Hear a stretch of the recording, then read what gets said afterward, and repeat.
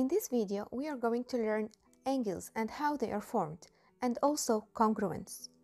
Lines and portions of lines intersect to form angles. As we see here, we have ray 1 and ray 2, they intersect in vertex V. This is the vertex of the angle formed by the two rays. An angle is a pair of rays that have a common end point. This endpoint is called the vertex of the angle.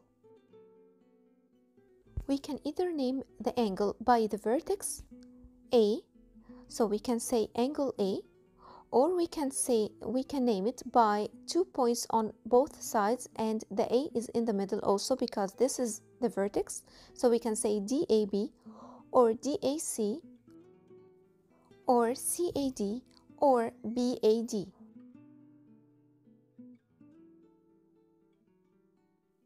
An angle divides a plane into three distinct parts: points that lie on the angle, points that lie interior to the angle, and points lie exterior of the angle. Congruent angles.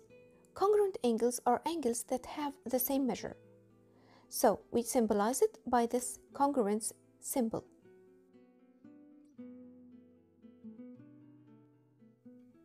Angle bisectors. A ray or segment that divides an angle into two congruent parts is an angle bisector. In this figure, TR bisects angle QTS.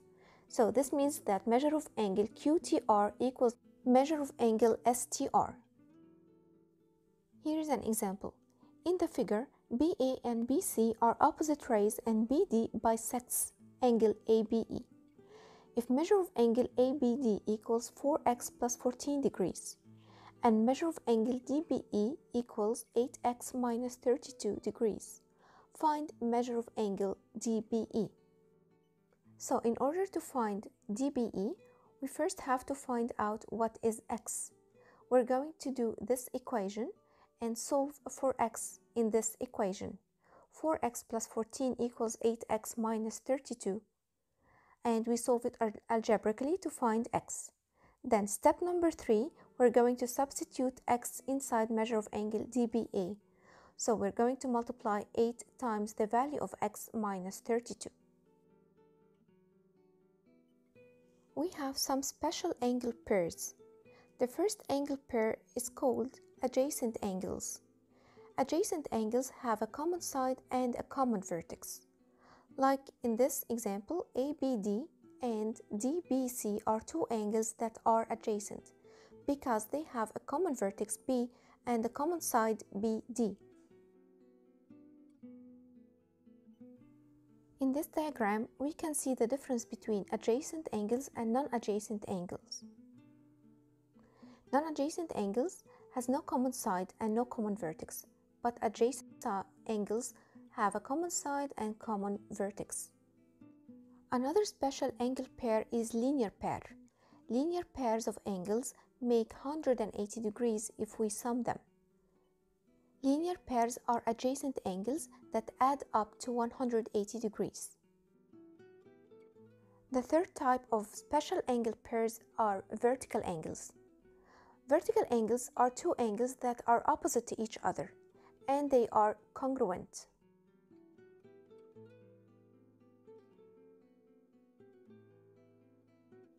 Let's look at this example. The office lamp is made using two intersecting metal bars.